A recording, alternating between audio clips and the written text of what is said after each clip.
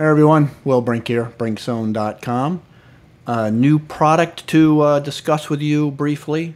So the makers of Creapure, which is Alzchem, Creapure is the German-produced creatine. I'm not going to go into too much discussion about that because I've covered that topic many times here and on Brinkzone and so forth, and I'll link some stuff below. But quick down and dirty background discussion before we discuss this new product.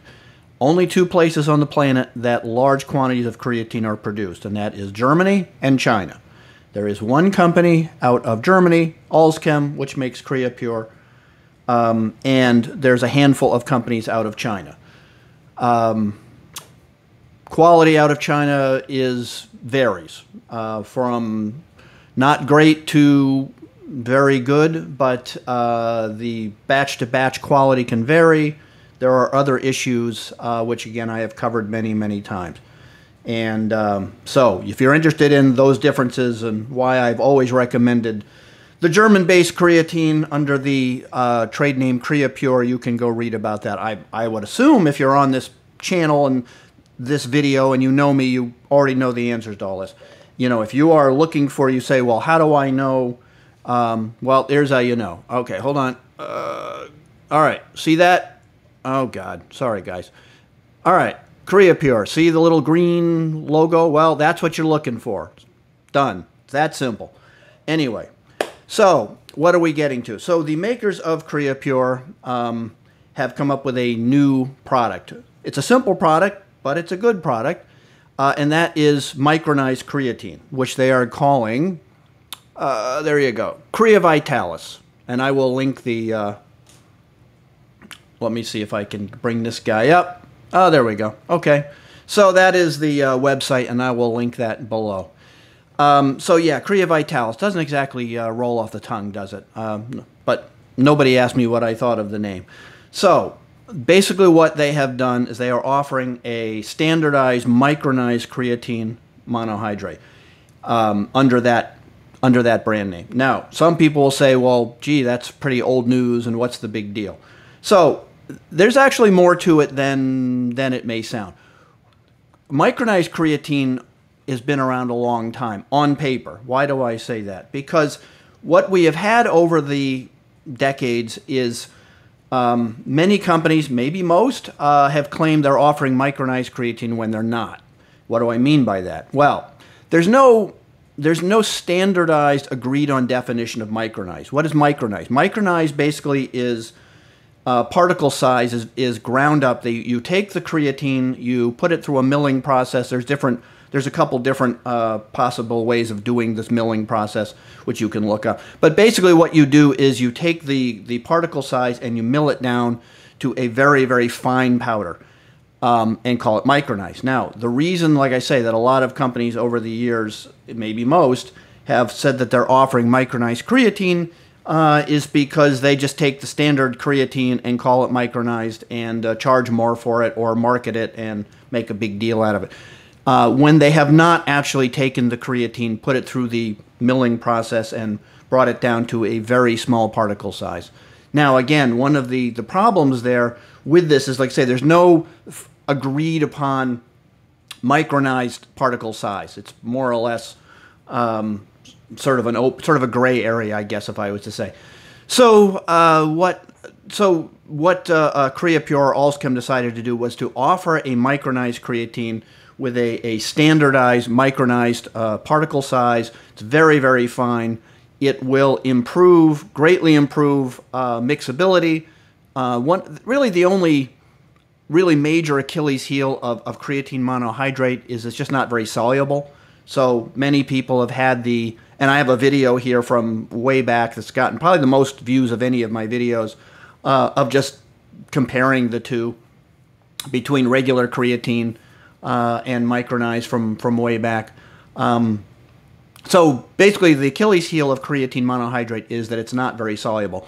So you mix it in, especially if you're mixing it in cold liquid and water or whatever, people complain about the grittiness of it, and you got to really stir it for a long, long time. And I will tell you that if you take standard creatine in standard size and you mix it in cold water and come back in a half an hour or so, you will find that most of it has settled to the bottom of the glass. It does not solubilize very easily. What you get as a mixture is just floating a bunch of particles. Now, not the end of the world. I mean, it has no taste. Now, one of the reasons, again, this product that I developed, Alpha Joe Coffee Booster, basically you're obviously putting it in a warm liquid. You're putting it in coffee or tea or whatever. And I like to point out to people that in the early studies looking at creatine, they mixed it in hot coffee and tea because it solubilized so easily. Regardless, and one of the quote-unquote tricks that I have mentioned for a long, long time for people that have GI issues with creatine is if they solubilize it, I find that most people, if they pre-solubilize it in warm water or warm liquid or whatever, the GI issues go away. Creatine is hygroscopic, which is that it pulls liquid into the GI tract. And for some people, I believe that is the major cause of their GI problems. So if you pre-solubilize it in hot coffee, hot liquid, hot tea, hot water, whatever, that seems to cure the GI issues for most people. So a truly micronized creatine that is being offered now through Creapure also just maybe will rapidly solubilize the creatine. Less stirring. Now, is that in a hot liquid? Is that really an issue? Probably not. Again, but a lot of people take their creatine or not taking a hot liquid. Now, a question I've gotten is, am I going to switch from Creapure to Creavitalis in Alpha Joe? Haven't decided yet. It's not going to make a big difference, but I might do it anyway, just because again, it'll just be a quicker, even quicker, should I say, mixture solubilization of the Creapure or the Creavitalis. Basically, to simplify, basically what is Creavitalis? It is micronized Creapure, so under a different name. So, like I said, I will link. Let me get back to this. I will link for manufacturers. The Creavitalis is not being sold. Understand, is not being sold as a to end users, to single user type stuff. They made these just for samples at the show that I was at.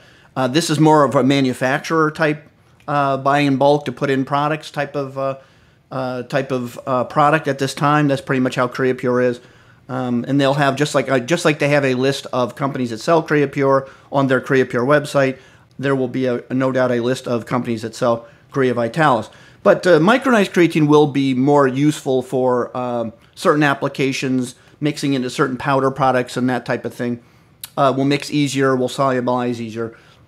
So while it doesn't seem like a big deal, I think it will be an excellent one-stop shop micronized creatine for companies that want to use genuine micronized creatine.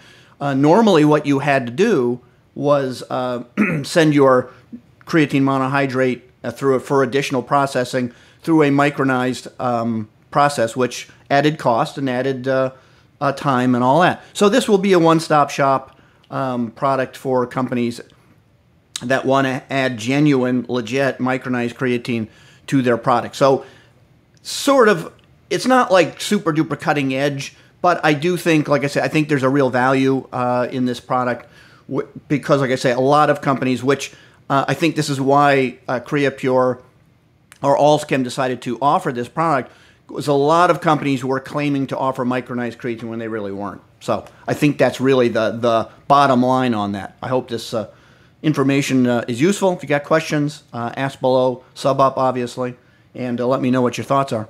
And I'll see you guys on the brink soon.